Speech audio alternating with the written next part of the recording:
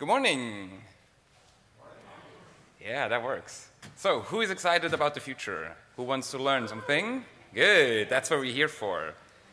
So, this session is about GraphQL, React, Redux, Apollo, and our beloved Drupal. So, to shortly introduce us, my name is Michael, or people call me Schnitzel. I'm the CTO of Amazee Labs. And with me, we have Brandon, one of our developers from Amazee Labs Austin. Amazee Labs does a lot of different things. One of them is Drupal, and recently we also do quite some React.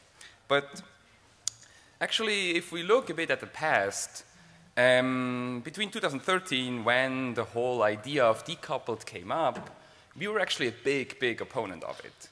Why? There were a lot of different reasons, and our lead developer in Zurich, Sebastian, or also called Fubi, he actually wrote a blog post, which you can see, which is not good. Let's fix that.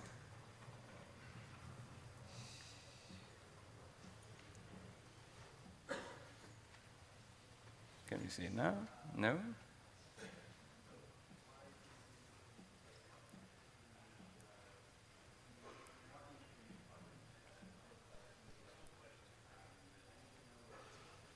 Yes. Okay. So he wrote a blog post about headless Drupal, the cake is a lie.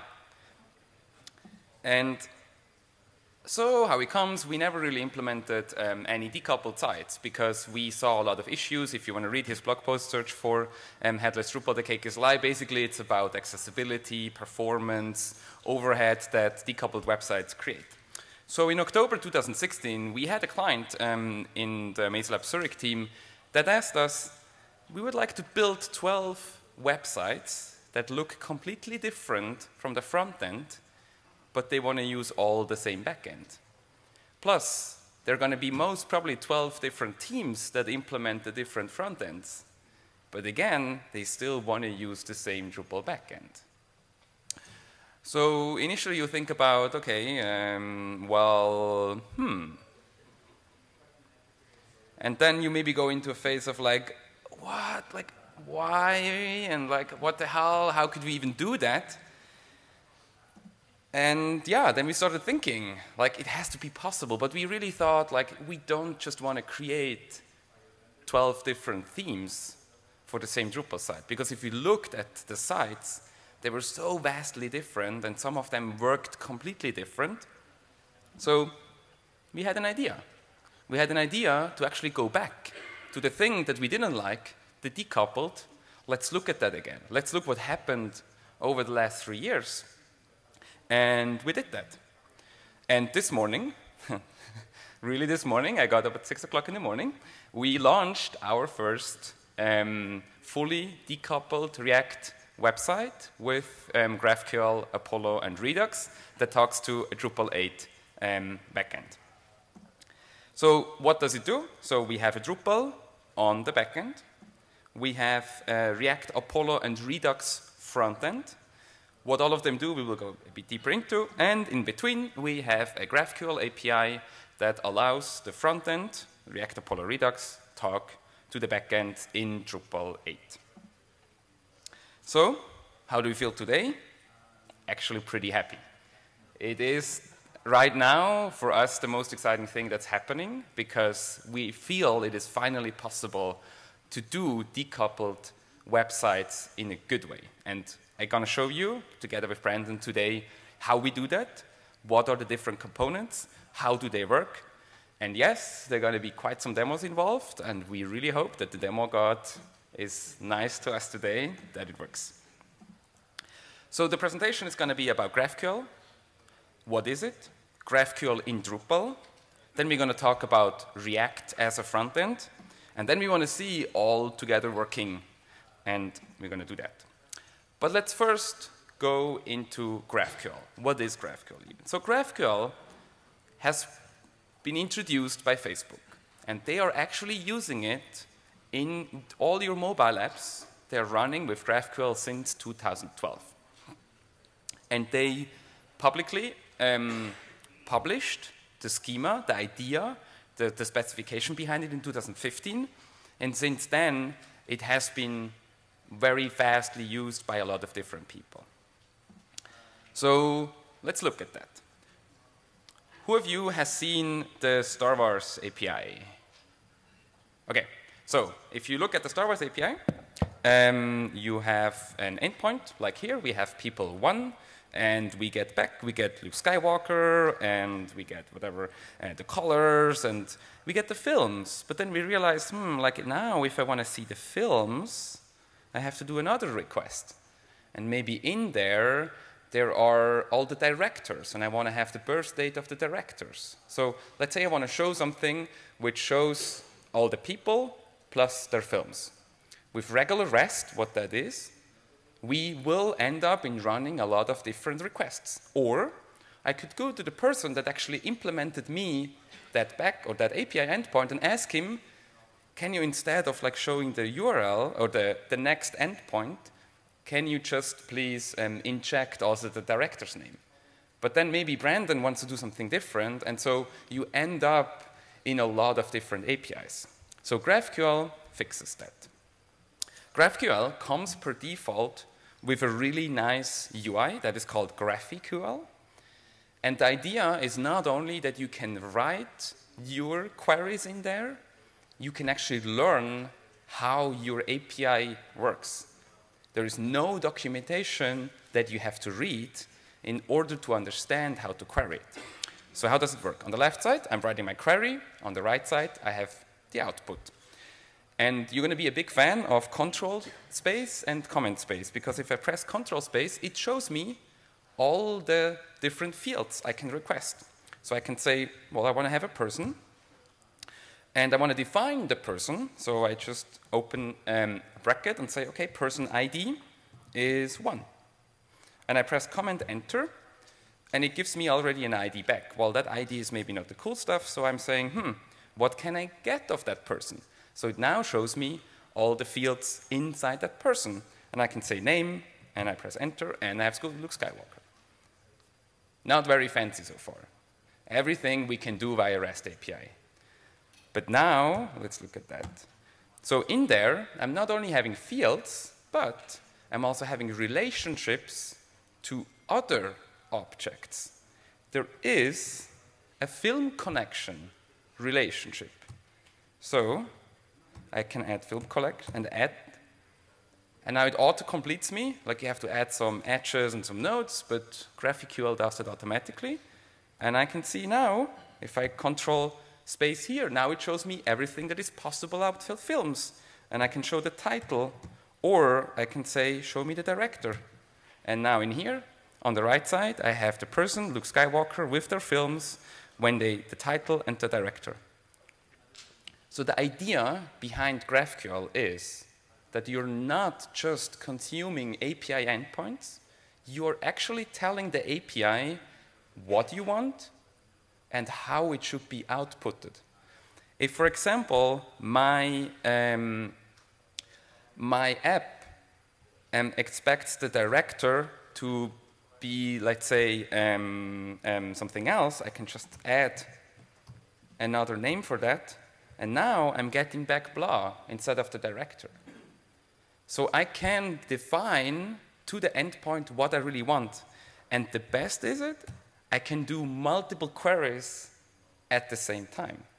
So right now I'm requesting the person and I'm requesting the films in there. But I can just go down here and I can do another one. And I can say, by the way, and I would like to have all species as well. So, and of these species, please show me the language they're talking.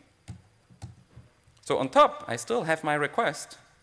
But at the bottom, at the same time, with one single API request, I'm also getting all the species with all their languages.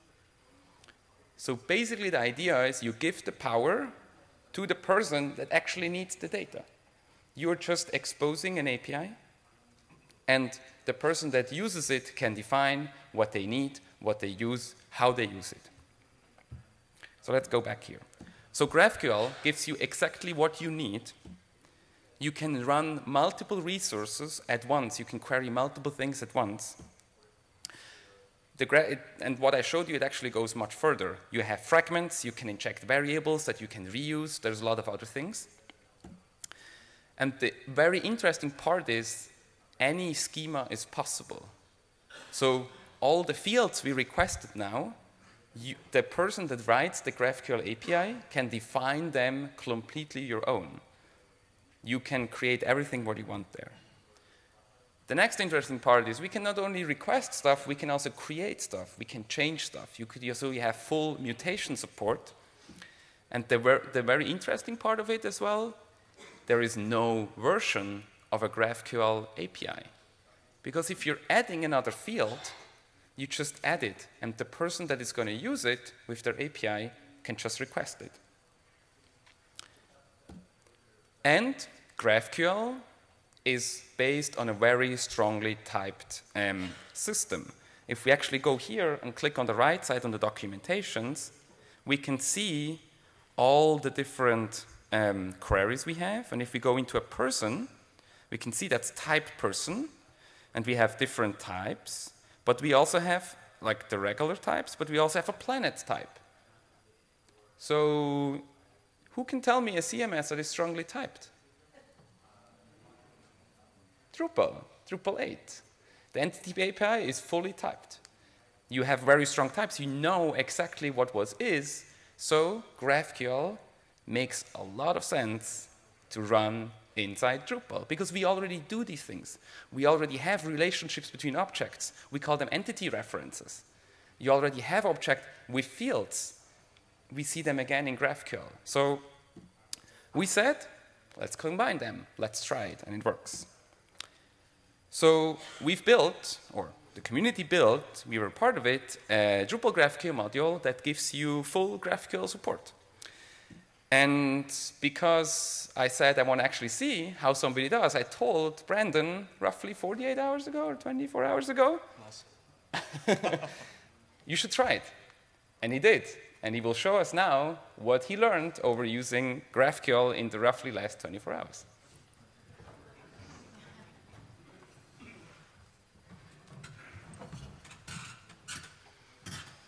Thank you. So well, yeah, he gave me, we have a talk to do, you need to do some things. So I've been using it for less than 24 hours. These are all the mistakes I made, AKA noob tips for you guys. If you are interested in this stuff and you want to turn around and start using GraphQL in the next hour or so, this should help you out. First of all, the GraphQL module for Drupal, you should use Composer to install it. Both branches require external PHP libraries, so just use Composer, save yourself some trouble. The second thing is which version should you use? There's a 2x branch and a 3x branch. If you like all of the things that are said on the project's description page, use 2x.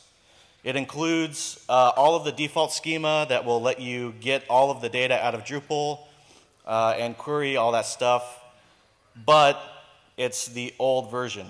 So if you want to experiment with GraphQL with a Drupal site that has data already and kind of see what queries can I run to get the data I want, the 2x branch is the best for that.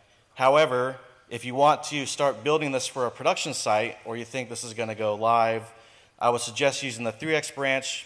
It's the new stuff. It's been re-architected, has a much better object-oriented style, much easier to extend your own schema, and coming in May, it will have full Drupal schema support, just like the 2x branch. So if you waited just a little bit longer, you'll have everything that 2x has, but it's a much better developer experience, much more maintainable. So usage basics. This may seem obvious at first, but you should learn GraphQL first before you start using GraphQL with Drupal. If you think that you're going to install GraphQL and that gives you everything you need to know to start writing queries, that's not exactly correct. But the syntax is simple, the concepts are simple. Just go to the graphql.org/learn. You'll get all the basic concepts, and that will give you all the necessary information you need to then start using the graphical UI, which Michael showed you in the demo. The good news is this comes with both versions of the GraphQL module. So if you install GraphQL module in Drupal, you will get the graphical user interface. And with your basic understanding of queries, you can use the autocomplete that the GraphQL module gives you to start auto-completing all of your Drupal stuff. And that is a much better way to learn exactly how GraphQL module in Drupal works and what schema it provides. So I have some examples. If you use the 2x branch, this is the schema that the GraphQL module provides. So one example is you can run node query type searches. So on the left, I'm saying, give me all nodes with the title test article, return the node ID, the status, the rendered output, and the user ID. And on the right-hand side, it gives me all that information. And that's just built in. You install the module, you go to /graphical/explore, and you get your data. And you can start querying that immediately. For the 3x branch, it's much less out-of-the-box friendly. The only things that are really easy to do is you can query an entity by ID, and then you can get the ID back. And that's it. So if you want more data than that from the 3x branch, you do have to actually write some code. Fortunately, like I said, it's being re-architected, much better object-oriented programming style. It's actually not that bad. There's a class for your schema, there's a class for your fields, and there's a class for your types. You write a little bit of glue code, you extend all the base classes from GraphQL, and all your autocomplete stuff starts working in the graphical, and everything works well. So my advice is, in the 3x branch for GraphQL module, there is an example module.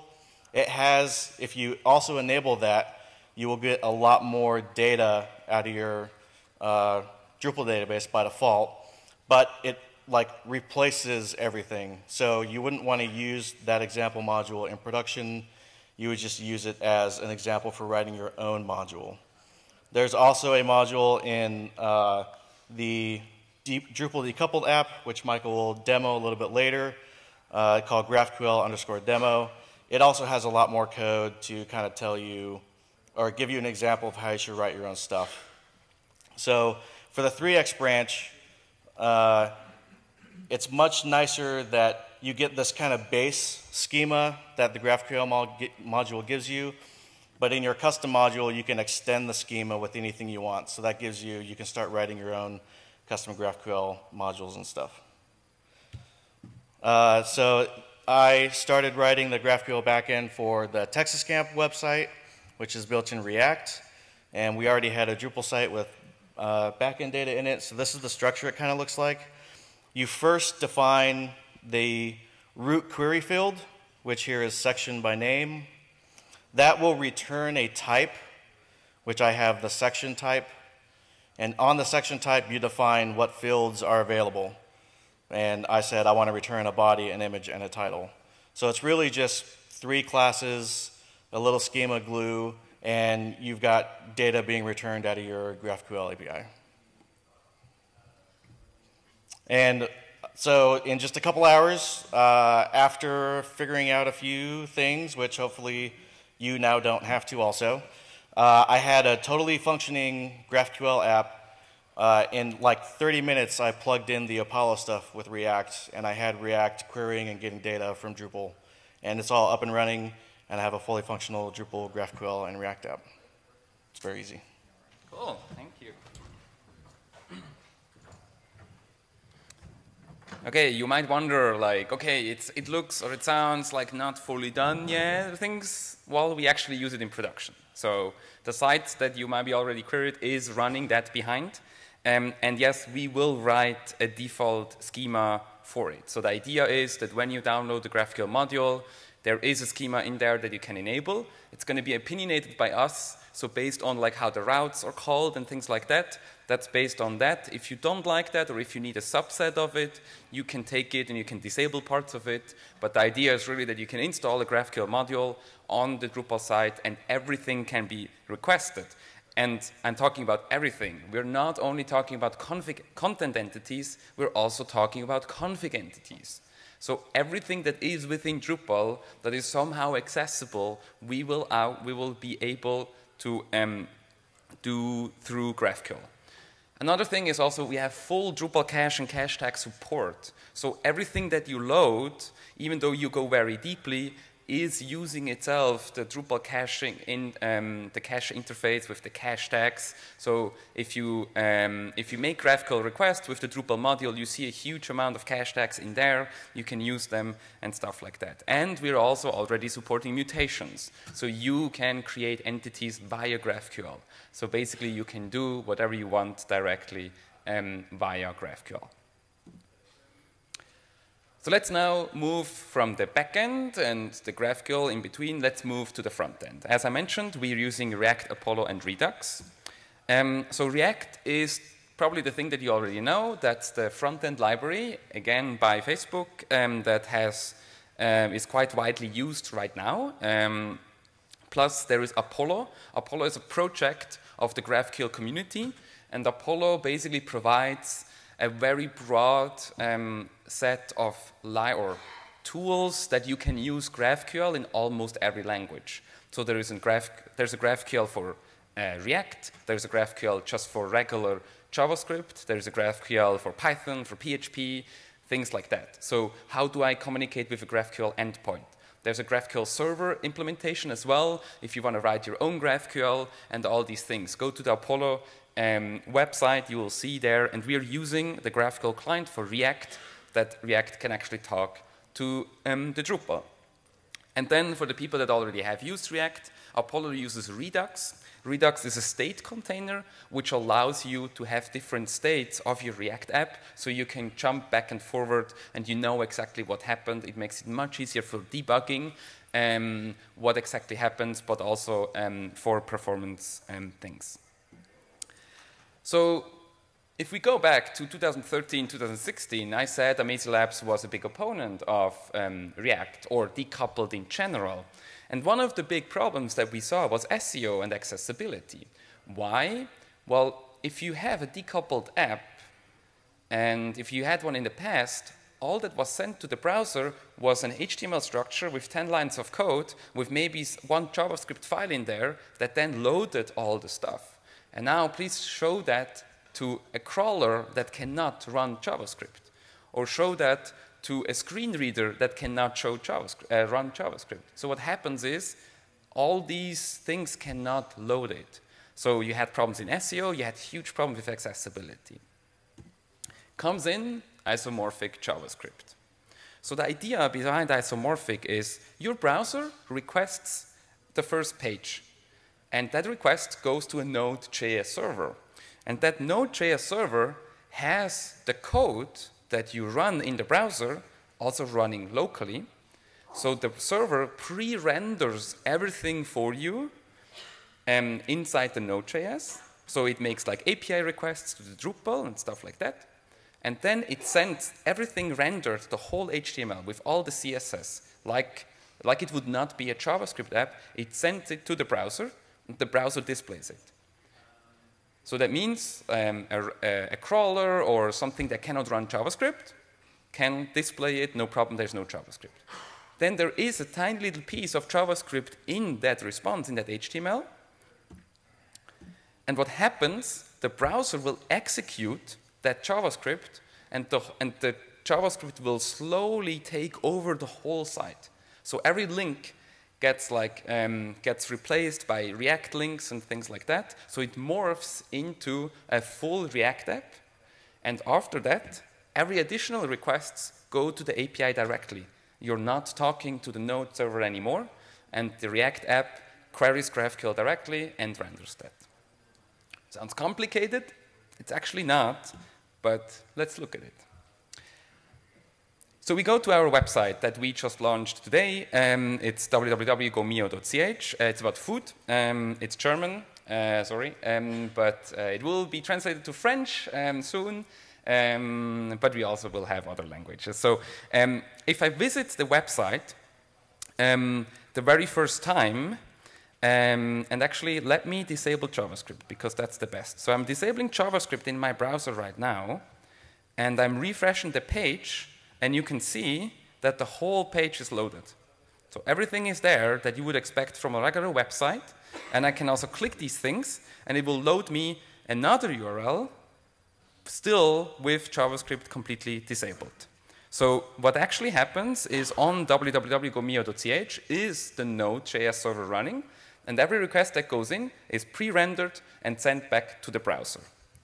Now I enable JavaScript again, and what we can actually see, if we go to the network tab and visit the site, the page is loaded already, and we do some additional GraphQL requests already to make sure that that is. But if we go, if I now, let's say, click on one of the articles, and we look here in GraphQL, it only makes 2 GraphQL requests. The first one is actually a course check, because we have different domains, so you don't have to worry about that. But the actual request happens in here. So we have a GraphQL request that tells the backend what we actually want, and in the front end we have all the things, the whole object, everything given. React gets that and will render that. And if I click now around, if I go back to the start page, if I go back in there, you can see how fast it is. And the reason is GraphQL, or the React, is actually caching all the requests. So Redux comes into play and helps us caching all these things. So the site is super fast after you have it done once on your site, and you can see there are not even any more GraphQL requests anymore. So if I'm on the site and go back to the start page, there's no single GraphQL request, because the React app already has that cached and will use it. So the first request is completely non-HTML and no JavaScript. JavaScript will render, will morph into a full React app, and after that you have one. If your browser does not support JavaScript, it's never executed, and the whole behavior is still the same. So the site can be crawled, it's accessibility-wise, it can be read by screen readers and stuff like that. So that was for us the first step that we really said, okay, now it gets interesting. Now we feel we can do decoupled apps because the problems of SEO and accessibility are addressed.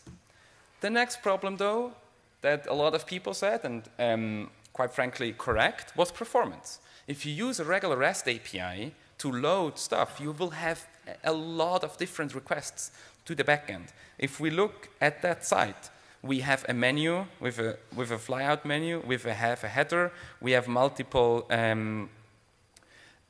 articles, we have a footer down here, we have inject. So usually these things are all separate endpoints, and you would request them one by one via REST. So we could end up in having 10 to 15 different requests, which just takes very long. As we learned, though, with GraphQL, we can do multiple requests in a single one. So React, Apollo, and Redux together keep an internal cache of everything that already has been loaded. And because GraphQL can request multiple resources in one single request, together they will figure out what do I still need and what do I not need. So let's look at that. So we see here on the website, we have a footer here. And the footer is actually injected by Drupal. So the React has no idea what exactly is in that footer in there. And we have another site that, or another page that has a map. So the map allows you to like filter, you can, oops, sorry. The map, you can filter for it, you can scroll through it. One of the things we will see, if now my site loads, the map does not have a footer. So right now, I'm visiting the whole site without never loading the footer. Because there is none. Like that design decides there is no footer there. So if we now look at the inspector and see the network tab, and we filter for GraphQL again, now I go to the start page. The start page has a footer. So what happens, and the start page obviously has also a lot of code about the start page itself. So React will realize that the footer is missing and will also load the footer. It will not, though, create a separate request for the footer. It will request 2 resources at once the start page and the footer together. So I click here, and you can see GraphQL loaded things. And now we see in here, we actually have within one GraphQL request, we have 2 replies. One of them is the start page. The other one is the footer here. So we see the footer primary menu. We see all the links in there. Where do they link? Things like that. All things given by Drupal. And now, let's say I'm visiting one of these articles, and now the footer is already loaded, so I click on that, and now I can see the GraphQL response for that one does not have the footer anymore in there. It's just some social feed stuff.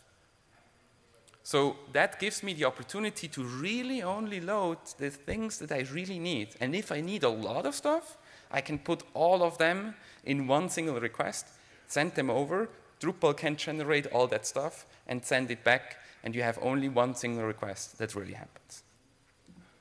So that was for us, that really took the decision that we said, okay, we want to try it, or we want to go forward, we want to use it, because the major two things, SEO and accessibility plus performance, were fixed for us.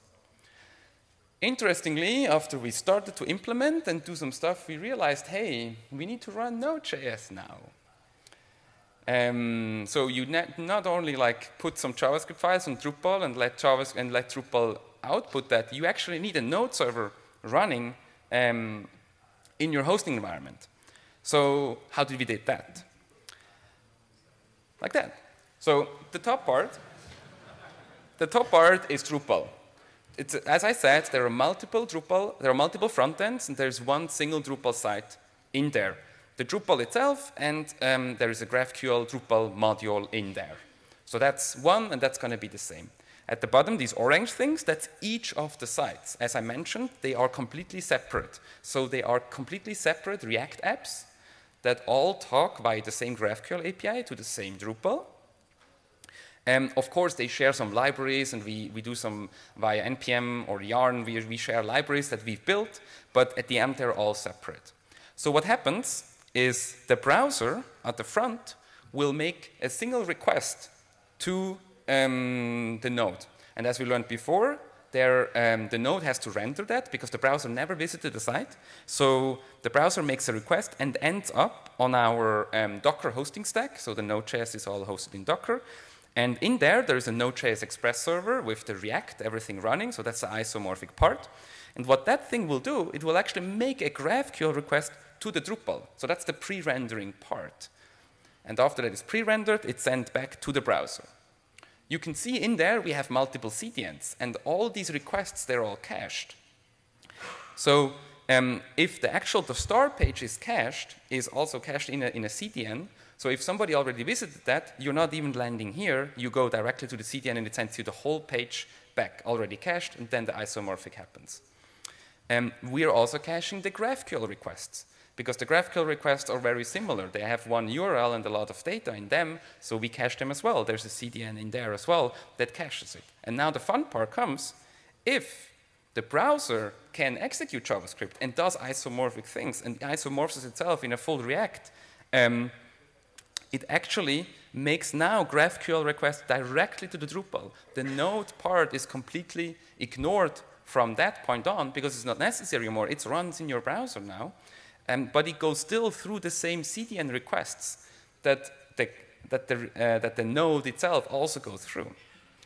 Now you might say, well, that's a lot of CDN. Yes, it is. And the actually very interesting part is we have multiple cache layers in there. So we're using cache tags to invalidate.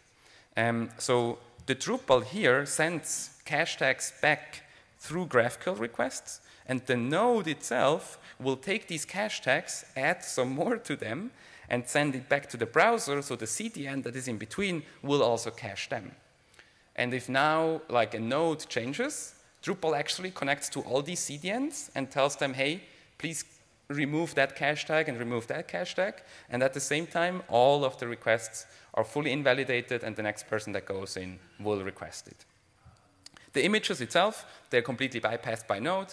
They're generated by Drupal. They're cached as well. No big deal there.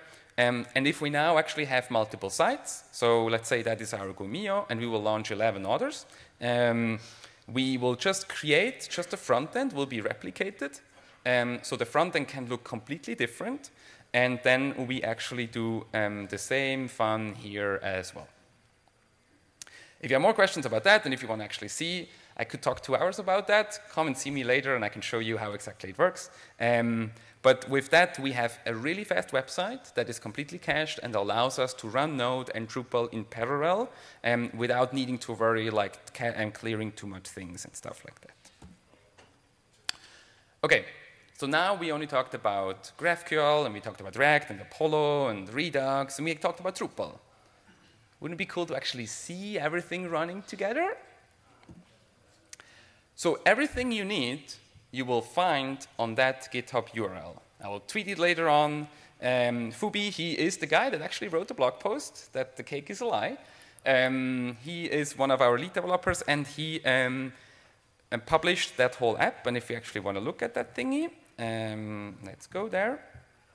So it is a full Drupal with GraphQL in there, and it's also a full React, Redux, and Apollo app. So we see here there is a backend and a frontend, and inside the frontend we actually have in package.json, you can see that we are loading React, React Apollo, we are loading Redux, and all these things. There is a README that explains to you what to do. You clone it, you run composer install, you run yarn install, or if you still want to use npm, that also works.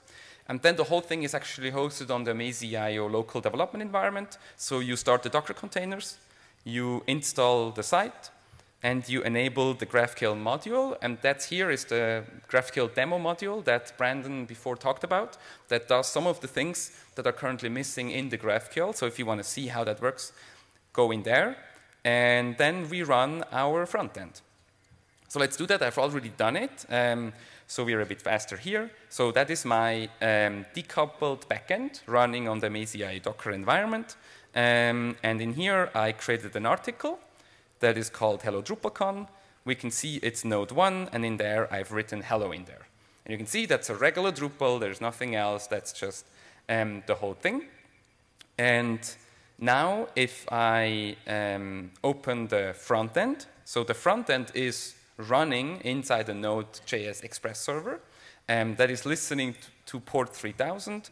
I started that with just yarn start, so that automatically boots everything. And if I now go to that URL, localhost 3000, node/1, so the React will actually see that the URL is a path that tells me which node should be loaded. And if I go here, I can see it tells me hello DrupalCon.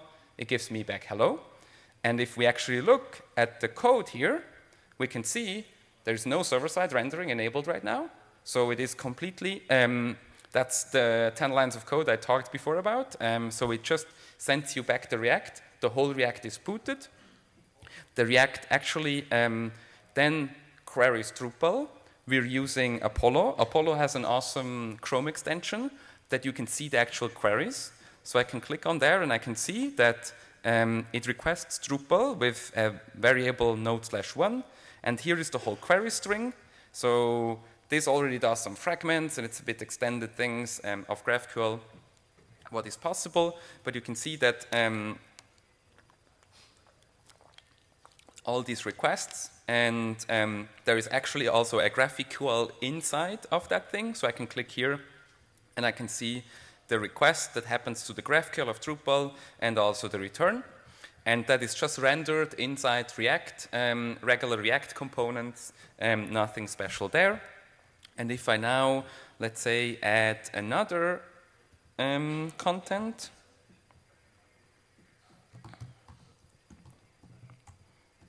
hello React with Drupal, hello.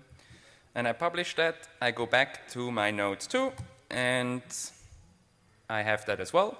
And because it's fun, and because we usually like to have node overviews, there is also an overview here. If I refresh that here, I can see there's an article overview that renders me the article. I can click on it. If we want to look at that query here, we can see that it's an article overview query, and it does also GraphQL. So you can take that thing, download it, and start it, and you can play around. You can learn React in it, you can learn Apollo in it, you can learn Drupal in it, you can learn GraphQL in it. It really should be here for anybody that is interested in using it to get a very fast start. Well, we already did that. Okay. So overall, if we look back of what we have done in the last 6 months, it was a very high initial investment.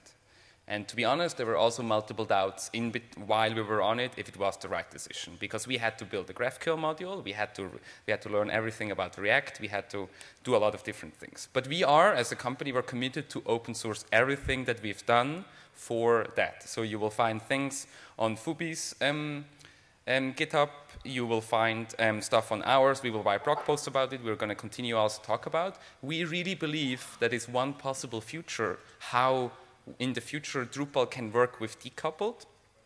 We don't say that every Drupal site needs to be decoupled, but there are some cases where it makes a lot of sense. And right now, it's very complicated to do that because you have to learn a lot of things. That's why we have like these decoupled starting packages for you to start and play around with it. The developers are obviously very happy because they can now use decoupled frontends. The client is very happy because he's not going to pay a lot of money for just a lot of different Drupal sites. We just have to implement the frontends. And overall, I feel we're very excited about the future.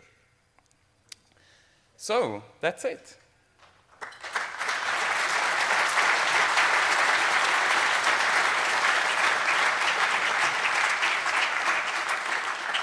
We have more than 50 minutes time for questions. So if you have some, please hit us. So 2 questions. Number 1 is, why did you choose Apollo over Relay, for instance? And number 2, is will the future be such that you can take away that Node.js server and it's possible to just not have that and just, you know? Okay, so we actually initially implemented it with Relay. The first 5 months of the 6 months, we used Relay. And then just Apollo basically took the whole GraphQL part in Storm. Right now, it's just the best tool to use GraphQL almost everywhere, especially in React. And it's just much bigger support like the Apollo dev tools and things like that. So that we just like that much more. Also, Apollo actually, the multiple requests in once is something that you don't have to worry about. So you just make multiple endpoint requests inside of React, and Apollo will realize that you need multiple resources, smoosh them all together in one GraphQL and sends it out and comes back, and it will also take them apart again. So there's nothing that you have to worry about, especially if you need a lot of stuff. And in the Relay, it's just not that easy. So we actually took the time to refactor the whole thing into Apollo. The second question you had about the Node.js stuff. Do I still need a Node.js server? If you want to have server-side rendering, yes. There is probably not going to be another solution than actually running Node.js on there.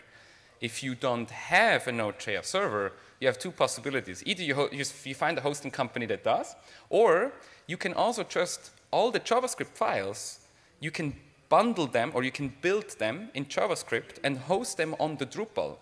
Like at the end, they're just JavaScript. The thing that we will lose then is all the isomorphic and the server-side rendering. So you have to think about SEO and accessibility again. But from a technical point of view, it's not necessary for any of the React stuff to run that. Actually, if you run it on local development, most of the server-side rendering is anyway disabled because you want to have all the dev tools in your browser. Hi. Hi. So about cache invalidation in the browser. So for example, what happens if your footer changes and you're still browsing the site as a user? Of course, you have to refresh the page, but yes, this is different from, you know, the... Yes, so per default, because it's cached, it means, yeah, if somebody changes the footer and you just click on the start page and it goes back, you're not there. Well, what we're basically going to do is it's not really decided yet, but the idea is to have some kind of validation check so that when you load the page or it's already there, that GraphQL makes like a request back to the Drupal and asks like, did anything change? And if yes, it will only request what exactly has changed. Another way would also be to actually have a WebSocket open and Drupal pushes it directly in there. So like you could have the start page open and there's like breaking news.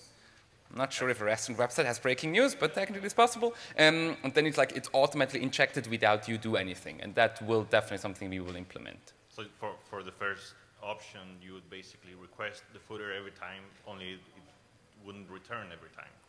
That's a possibility, yes. Or you just actually ask Drupal back what has changed and then request again. But right. yeah, there is a lot of different architectural ways how we could do that. Yes. I'm sorry if I missed this because I joined late, but you were speaking about GraphQL and the ability to get like requests for several things at the same time within the same request. So Correct. when you are streaming back the response, is it actually streamed? So when you are No, it's a regular GET request.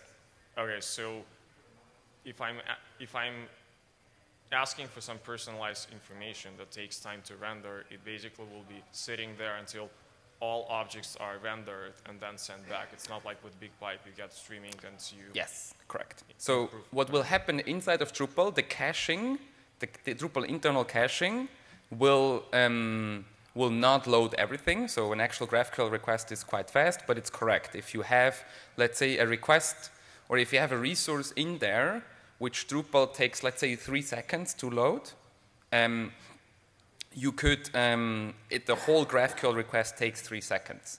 But we already talked about, or we already looked at it, and technically it would be possible to say that like you just send back what you already have from Drupal and tell and do things like BigPipe to just have an actual stream and just send additional stuff. So there are already implementations out there where GraphQL could be used through something like BigPipe or so. So it's coming soon. I'm not sure about the soon, but it's coming. Okay, thank you. Hi, good morning. I have a bunch of questions, but I'll just ask two. I guess, why did you pick Drupal as the backend implementation for this site, and what were the strengths and weaknesses of Drupal? And if you could speak at a very high level, like how you're going to implement the multilingual component Yes. for this application. So the decision for Drupal, a good question. I don't know. So one of the big things that we needed as Drupal has to play like a content distribution hub, because that is a media company, and so they actually have their own tools for writing content and stuff like that. So Drupal, we have a lot of different migrations inside of Drupal to, like for example, one of the sites we're going to launch next is a Typo 3 website. And so we have to migrate that constantly and incrementally over, because while we're developing, they're editing the site. So, so we're using the migrate framework for Drupal very heavy and extensively. And so that was one of the things that we needed, that no other CMS right now has that really strong migration stuff. We're also using Search API to index all the content. Currently in Solr, maybe future in Elasticsearch. That is also just in Drupal. You just click it together and it's there. And then the Drupal, because we're running multiple sites, we are using the groups module to assign content to different groups. That's also already there. So it was just from a part that Drupal really brought, what it brought already to the table. Yes, there were thinkings about just using Symfony, for example, but at the end, Drupal made a lot of sense because, like, yeah, things like migrate, Search API, it's all already there. And the second question I forgot now. No? Multilingual. Well, it's like you would expect it. So in the request to the GraphQL, there is just a path or a language prefix in there, or a language code. And based on that, Drupal loads the multilingual stuff. And whenever you call an entity, Drupal does its thing with the entity API in multilingual and just returns back. And yeah, and you will see actually an URL in the header, things like that. So nothing special. Yeah, thanks for sharing all of this. It's pretty fascinating. I was wondering if you could talk a bit more about the hosting component. Like everything was, I was like, yeah, that sounds awesome. And then it's like, we've got CDNs everywhere. Like how much of that are established patterns that are, you know, well documented, that you can just like spin up a container with all those needs, or hosting environments that sort of provide those things out of the box? And how much of that is stuff that you had to configure yourself, like on AWS or something like that? So we are just using the regular Amazee IO stuff. So running like a Drupal in AWS and running Docker containers that are actually given by a Docker file. So each of the front ends have their own Docker file that defines what should be built. When this is pushed into the Git repository, we have our webhook handlers that look at different sites, and they are building the Docker images locally. They test them, and that is pushed then to an OpenShift. So the whole infrastructure runs on OpenShift on AWS, and the OpenShift will then deploy the Docker containers and stuff like that. So from a developer point of view, yeah, they only have to write the Git repositories or the code, do some Docker files in there, push it, and then our platform as a service will take over all of that. In terms of the CDN part, I've not really seen what we're doing right now anywhere else, except maybe with Facebook itself. It's definitely very complex in terms of that you have, like in key CDN, what we're using right now, we're having like each website has like 4 to 5 different URLs because the API is different cached than the front end and stuff like that. We have an extensive documentation that explains everybody how it works. We have graphs, but there is not like just a key turn solution that I could tell you like go there. But at the end, it's all GET requests. We actually had a problem in the beginning that we had post requests for GraphQL because the problem is that at one point the requests get so big that they're too big for an HTTP head or like a parameter. So you have to send them by a post. None of the CDNs out there can cache post, except with Fastly, we were possible to do that. So now we must switch to GET requests, so that's no problem anymore. But it's definitely a customized solution, I would say. But again, it's not necessary. It's really because we know that we're going to build a platform that runs 12 different websites with millions of requests per day. So we're building, or we're investing in that right now. Hey, great talk. It's good that you're sharing this. I work at Major League Soccer, and we use Drupal, React, and GraphQL. Yes. Not all together, though, right? Okay. The node and the Drupal part's separated. So my question to you is, like, we're investigating a possible decoupled approach. So can you talk a little bit about how the templating, layout, and overall editorial experience is affected by the decoupled approach? Where are those responsibilities held in your application? I'm guessing it's on the React Node.js end. So you're asking about how does an editor edit content? Sure, or like do layout on a home page, or move blocks around and things like that.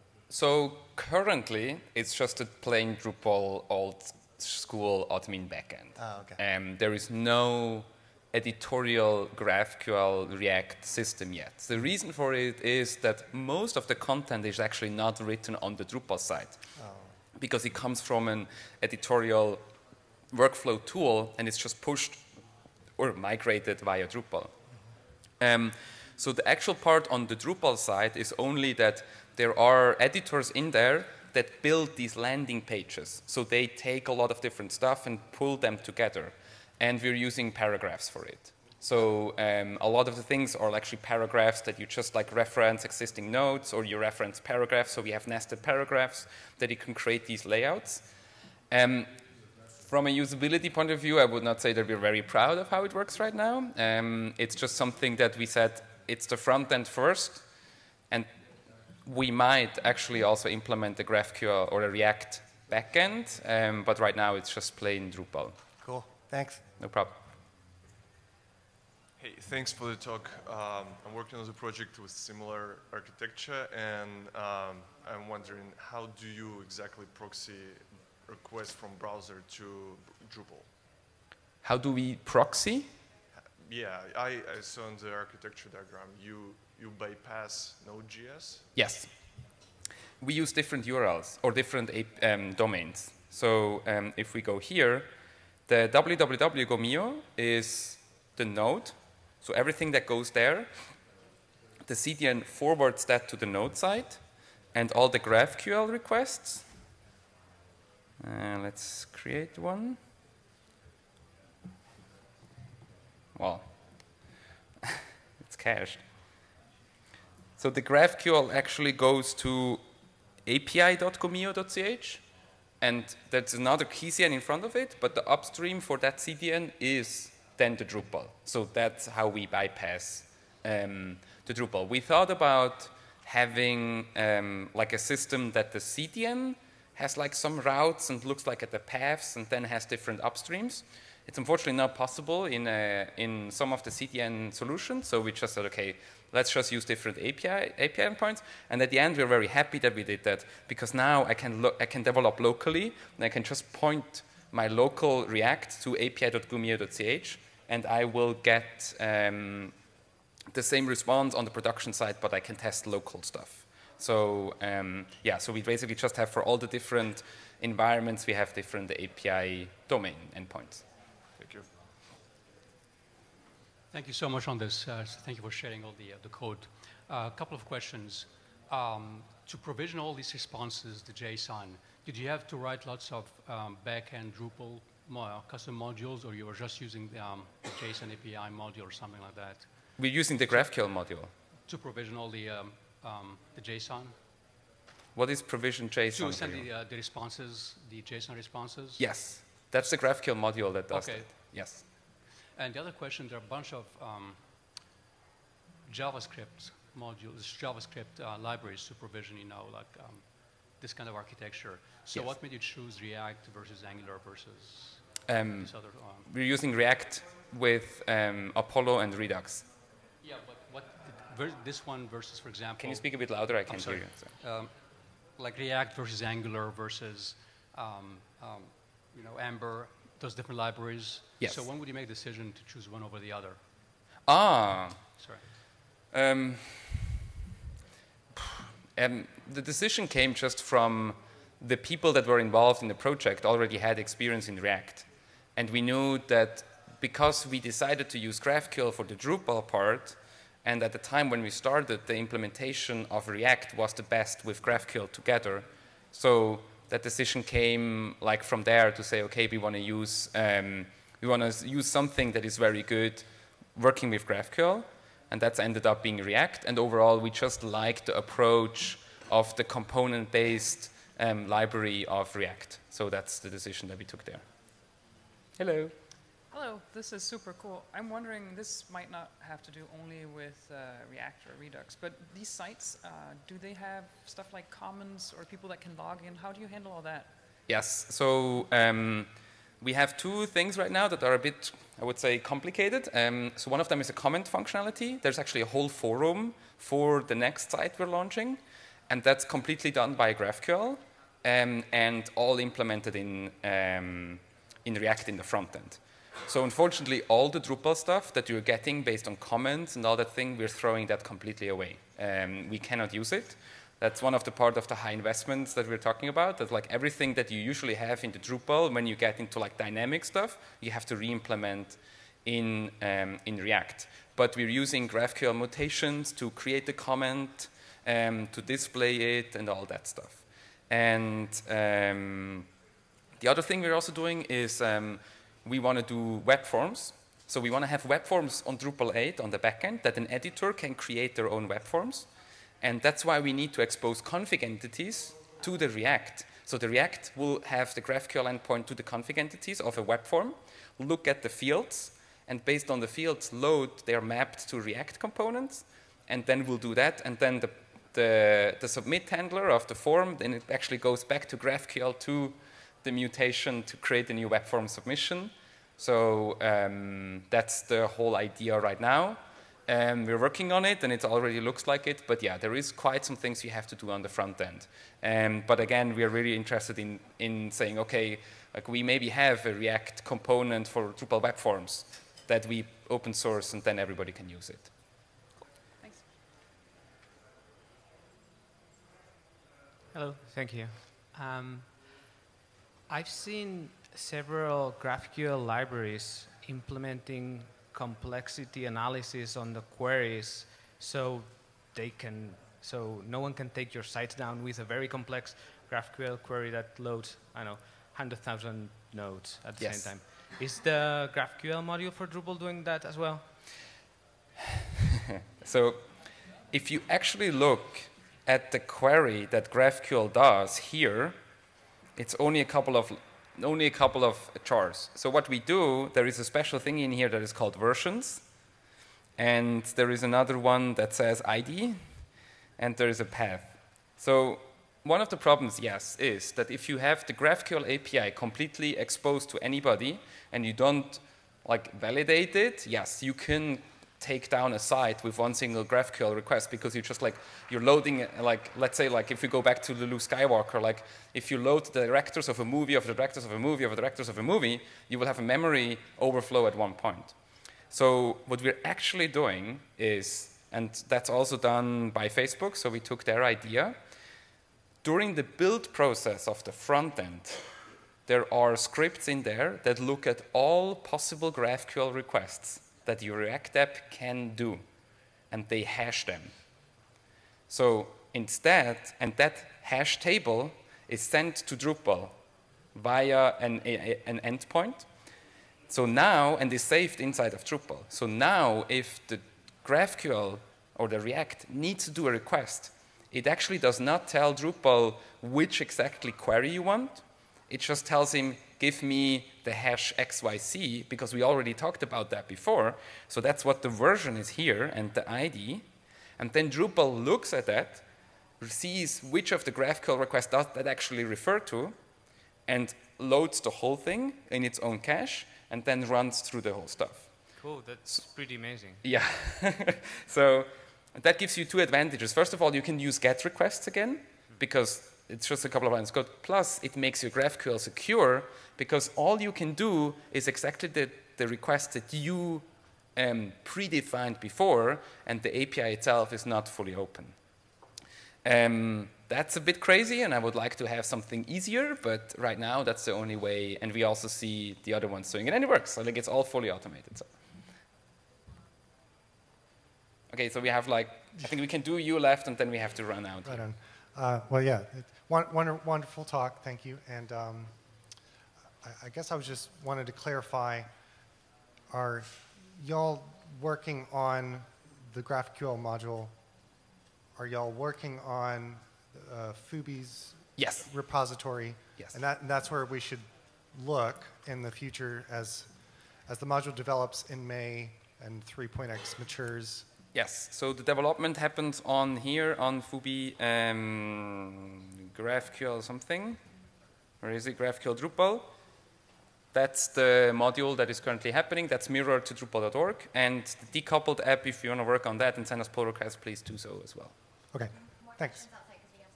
Okay, I'm getting kicked out, sorry. Hopefully a quick one. Thank you very much for your presentation. Thank you, Amanda. Nice one.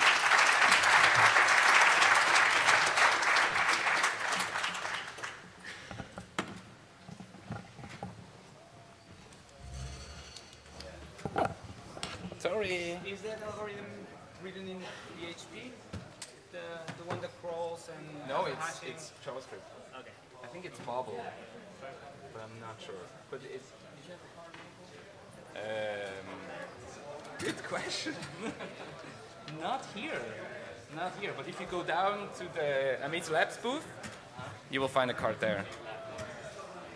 Do you mind if I mention your talk in the API first kind of overview that we're doing at the end? It's a core conversation. Yes, and I also want to go. I want to be there. So just like to do it here. But yeah, is this your dongle? No, it's the. All right. What is your session about?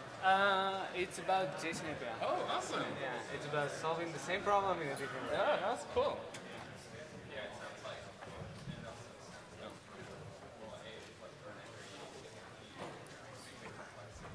See ya.